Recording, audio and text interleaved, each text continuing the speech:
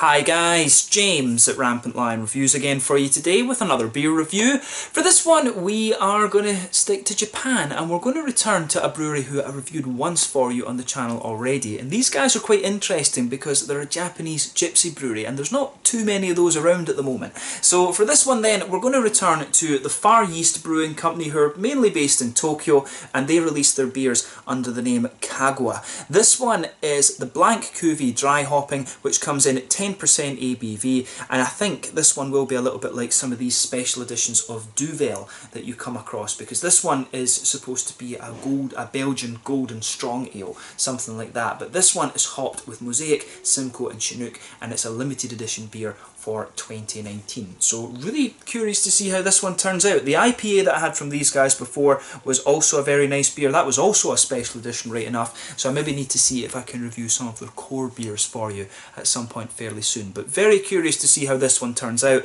and as always I hope that you guys enjoy my take on this beer. So as always with my reviews then, I'll tell you a little bit about the brewery before we taste the beer. If you want to get straight to the tasting, just fast forward. All the usual links are in the description below. That's the brewery website, the link to my other reviews that I've done from the Kagua beer range and the Far Yeast Brewing Company. Hopefully I can add some more in the fairly near future. There's all the usual social media. If you want to see more beer reviews, do please consider subscribing to the channel. The whole channel of course has a geography based tagging system, so you can go into the homepage and search for beer based on country, city, state, county, prefecture, whatever it is you're interested in. Do check out the playlist of beers from different countries. There is one there for all the Japanese beers that I've reviewed for you. That's being added to whenever I get the opportunity, and as always please do get in touch and let me know some of the other beers and breweries that you guys would like to see me review. It's always great to hear from you guys that are watching the videos, and the support that you show the channel is hugely appreciated. So anyway, to tell you a little bit about the Far Yeast Brewing Company then, on to my brewery notes. So Far Yeast Brewing were founded back in 2011 as Nippon Craft Beer Incorporated, but they later changed their name to Far Yeast Brewing Company in late 2014. So as I mentioned earlier, the company are mainly based in Tokyo, and the founder of the company is Shiro Yamada, who has a background in business, having worked in the finance sector and also as a consultant for various different companies. So they launched their Kagua brand of beers back in 2012, and these are Belgian style beers, and then they launched the Far Yeast brand of beers in 2014 before they decided that instead they would use that name as the name of the parent company, if you like, as the main company. So these guys, as I mentioned, are a gypsy brewery. They brew most of their beers at other breweries in and outside of Japan.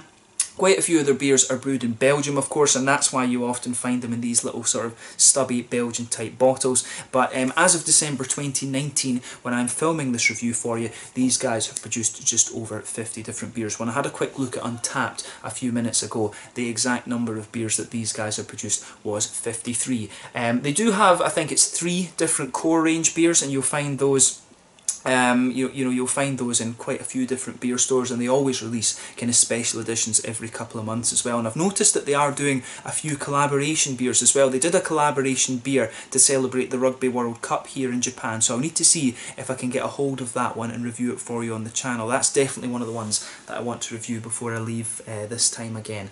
But yeah, interesting brewery this one. Cool to see that Belgian beer is now having a little bit of a heyday in Japan, because a lot of the breweries, as I've told you before, in Japan are German influenced, so interesting to see that there is a Belgian influenced one as well. There's more and more breweries kind of popping up these days that are trying the more traditional German and Belgian styles of beer in America and things like that too, so exciting times for Belgian style beer, I have to say. But yeah, that's all you really need to know about the Kagua beer brand and the Far Yeast Brewing Company for the moment. That was all I was able to find on this brewery actually, but definitely one that you want to check out if you find yourself in Japan and you're interested in Belgian beers. And I would say though, it is actually quite easy to get a hold of some of the different Belgian beers throughout Japan. There's a very good Belgian beer dealer here in Japan called Otsuki Saketen, if I'm remembering the name correctly. They're way up in the north a little bit. I still need to go and visit them at some point. That was definitely something that I want to do actually. Mainly it's an alcohol shop, but you know, they've got a little import business of Belgian beers too. But yeah, let's get on and actually have a taste of this beer then. If you want to learn more about Kagua beer and the Far Yeast Brewing Company, you can check out the brewery website in the description below. You can follow them on Facebook and Instagram to keep up to date with all the latest goings on, and of course you can check out the Rate Beer and Untappd pages to see all the different beers that they've done. So yeah, let's get on with this one then and see how we do. So as you can see, here is the Kagua symbol there. That's on all of the beers. I'll just tip it a little bit. The light in here when it comes to lighter coloured labels is a little bit troublesome. You know, Japanese rooms are a bit more dully lit than European rooms, I have to say, but you can see nice branding on this one. The special editions, the artwork is always a little bit different. Usually when it comes to the regular beers, it's kind of a flat matte background.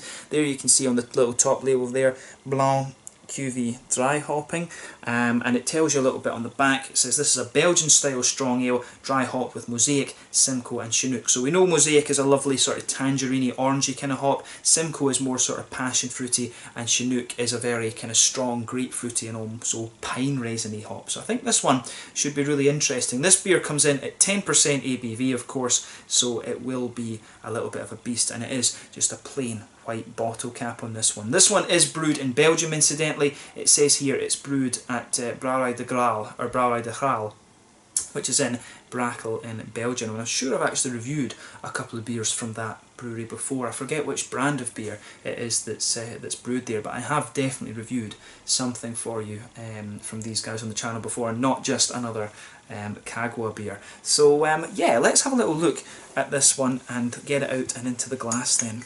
That's going to annoy me now as to which beer brand it is that's brewed at Brouwerij de Graal, because you know quite a few of the breweries have that. They've got the parent in Belgium. Quite often you'll get a few different beer brands, I guess you can say, as well, brewed at the one brewery.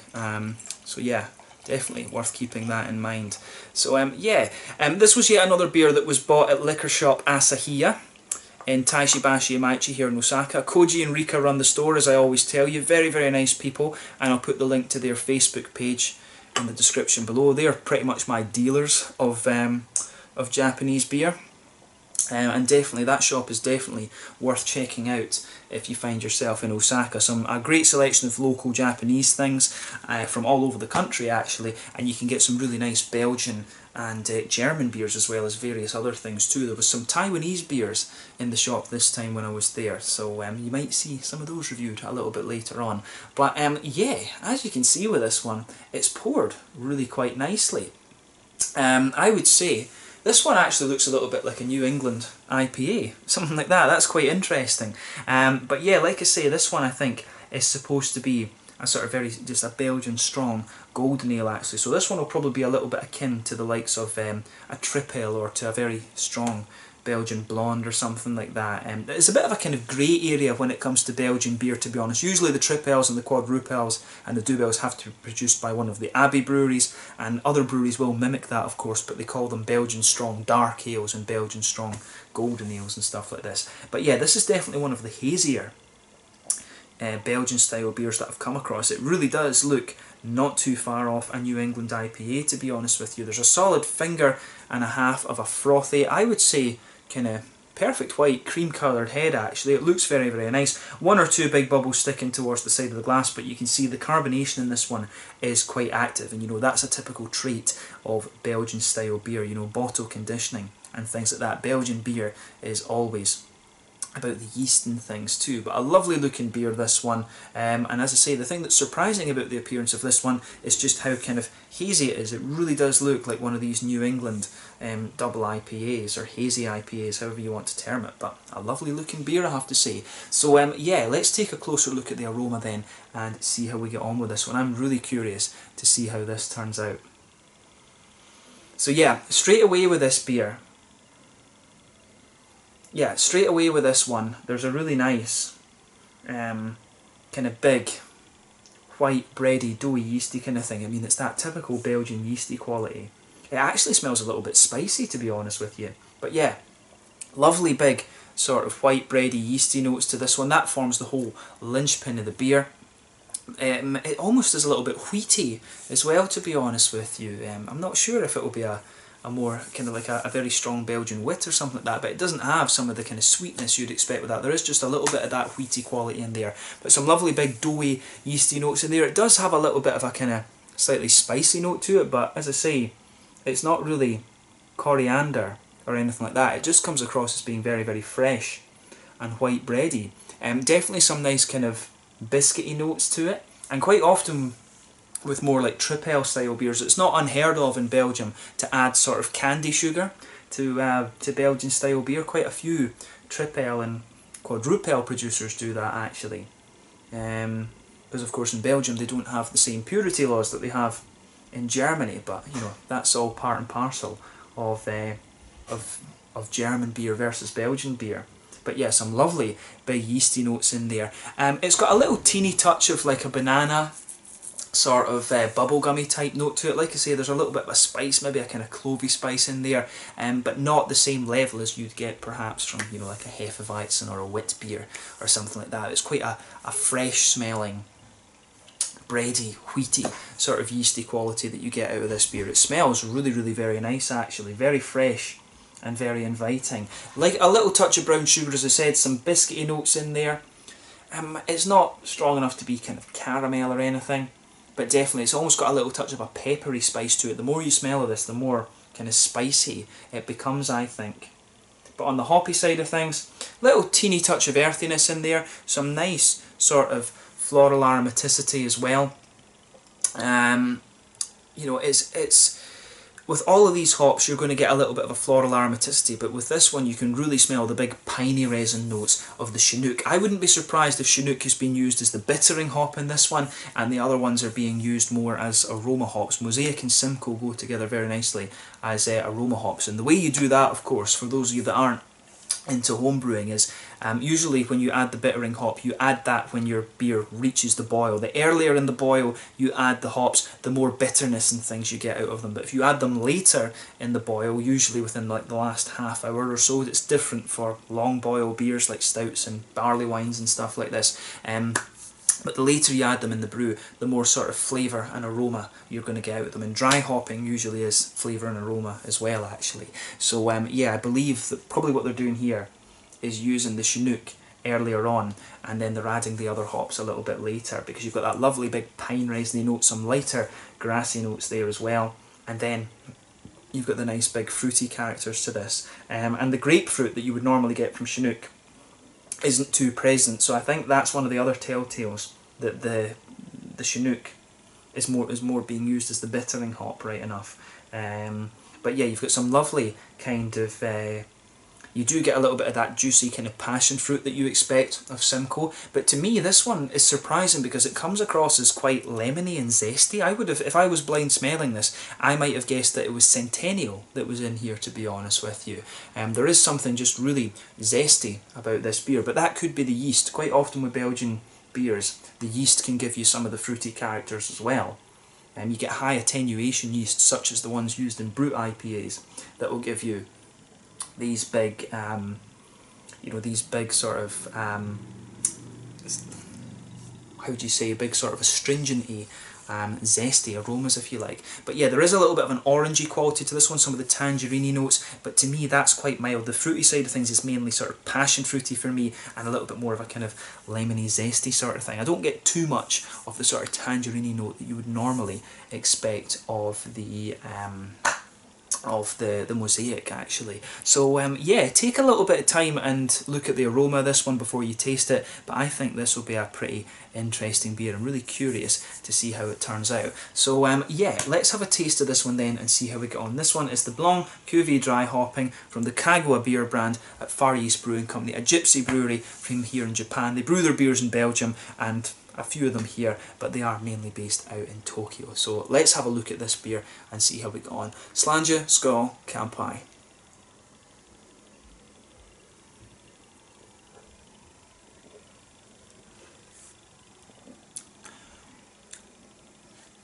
Yeah, that's really interesting. It's quite different from other sort of Belgian style beers that I've had. It does almost have some of that smoothness that you would expect of a New England IPA or something like that. It's almost like a New England malt base, but it's got a Belgian yeast strain in it. It's really interesting. I quite like it though, I have to say.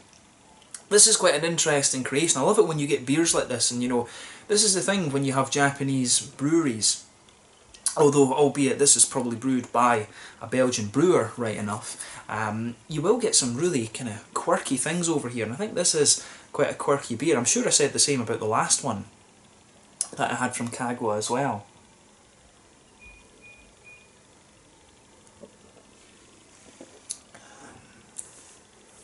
Yeah, it's an interesting one, this. I don't know where to start with this.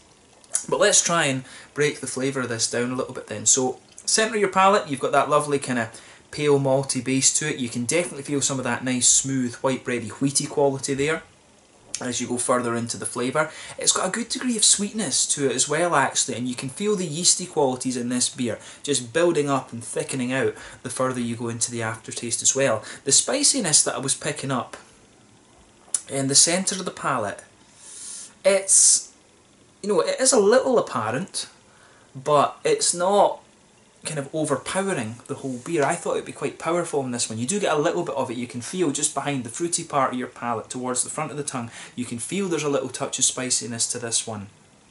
But it's not overpowering, I have to say.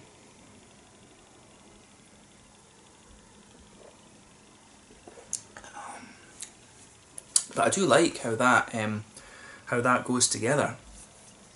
It is really, it is pretty damn nice, that I have to say. It's a very clean, fresh feeling beer. In the centre of your palate you do get, there's maybe a little touch of caramel or like honey to it in the centre of the palate, but as you move further out from that, it gradually becomes a little bit more kind of biscuity, and that's almost just sitting on top of some of these more doughy, yeasty characteristics that the beer has. And I like that about it. I really do like that about this one, to be honest with you.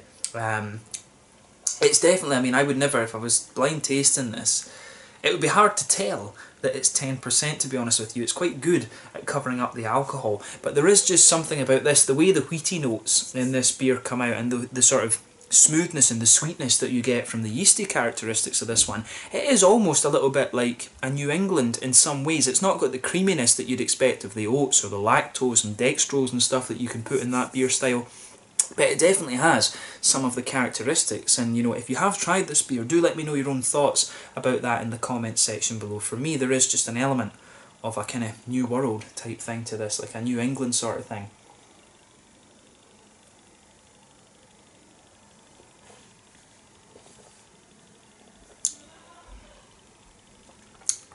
Yeah, I like that about this. I'm finding towards the back of the palate, it really does sweeten up the further that you go into the aftertaste. The wheatiness in this one really has a very nice sweet characteristic to it, actually. It's nice, and you do get a little bit of that citrusy quality mixing in with it too. You might find some woody undertones developing with this beer the further that you go into the flavour as well, but personally I think this is a really interesting beer. It is all about the malty and yeasty qualities, right enough, and they've pulled off something quite nice here. So thumbs up to Kagua Beer and Far Yeast Brewing Company, however you want to term it. So yeah, in terms of the hoppy side of things, then back corners of the palate there is a little bit of earthiness there, and that I think mainly would come from the mosaic. But then as you come further forward along the sides of the tongue, you do get some of that nice kind of piney resin from the Chinook in this one, but it's nowhere near as prominent as what I was thinking it would be.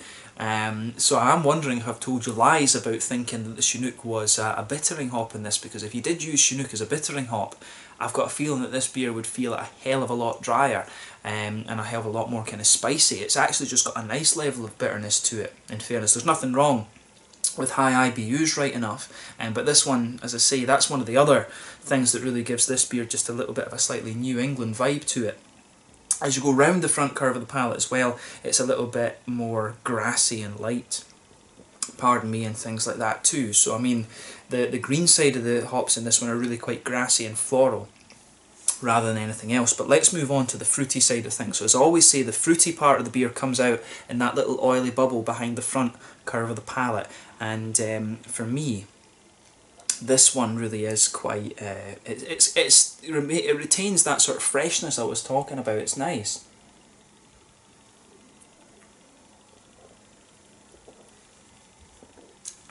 So yeah, on the fruity side of things then, if you go towards the back part of the palate there. You do get a little touch of the darker grapefruit out of this one, but it's quite mild, to be honest. It's quite minimal. But as you move further forward on the palate, you get a nice sort of passion fruity. You do get a little bit of a kind of passion fruity and more kind of almost, I don't think it's quite mango, I do think it is a bit more passion fruity, and that's the Simcoe coming out. But as you move further forward onto the front of the palate, you start to get a few almost like apricot-y or like papaya type flavours out of this one. It's not mango, so it is more of kind of apricot-y and papaya, but then as you reach the kind of front tip of the tongue, it's a little bit more kind of tangerine and orangey and things, and that's the mosaic that's coming out of this beer actually, and it's really nice how that pulls together in this one. So yeah, the further that you go into the aftertaste as well, you will notice there is a slightly lemon limey character on the very tip of your tongue too, which is very, very nice. So I mean, this beer really does retain a kind of theme of being quite fresh and zesty. Some of it comes from the yeasty qualities. You can definitely feel a little bit of the citrus kind of jumping out of the wheaty character that this beer has, but it does retain a little. The further you go into the aftertaste, you will get a little bit of that kind of honey biscuity sort of thing that's covering the booziness in this beer, but it doesn't struggle to cover the booziness that it has actually, but you will get just a little touch of alcohol warmth down in the chest. But I mean, that's quite common with the Belgian style beers. But yeah, in terms of a Belgian strong golden ale, it's not one in the traditional sense that you might expect. I mean, normally you would expect something along the lines of a trip ale or something like that actually. So this is a really kind of interesting one, but then if it's a Blanc, you do expect something a little bit more wheaty in fairness, and it does deliver on that account actually. This is a really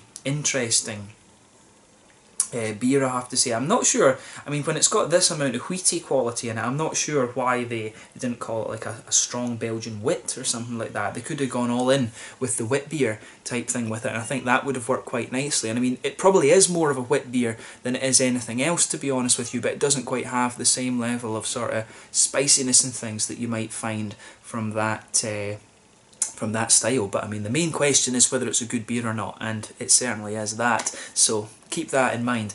But yeah, in terms of the mouthfeel then, I would say oh, my little one must be needing some feeding time again. But yeah, this one I would say it's quite mid-bodied. Carbonation is really it's quite crisp on this one. You would kind of expect that from a Belgian style beer. Overall, I'd say the mouthfeel, it's quite wet, it's quite crisp, but it also has a good degree of smoothness to it. There's a good level of hoppy bitterness to this one. I think we're talking maybe about 40 IBUs with this one, something like that. You've got some nice juicy fruity qualities to it. I'd say it's more kind of, the fruitiness is quite smooth in this one. It's not oily or anything like that. You do get a bit of zestiness on the front of your palate as well. It feels quite fresh, and you've also got a degree of sweetness in the malt base with this beer as well, but otherwise it's quite smooth. But overall, a really quite nice beer, this one. It is more like a wit beer than a strong Belgian thing, but in fairness, it's probably me that's assumed it's going to be more of like a kind of Duvel type thing, but it turned out not to be. It really is more like a kind of strong Belgian wit beer, but I like how that goes together. I mean, they've got a good hop selection in here. All three of them shine out quite nicely, although I would say the Chinook didn't come out quite in the way that I expected.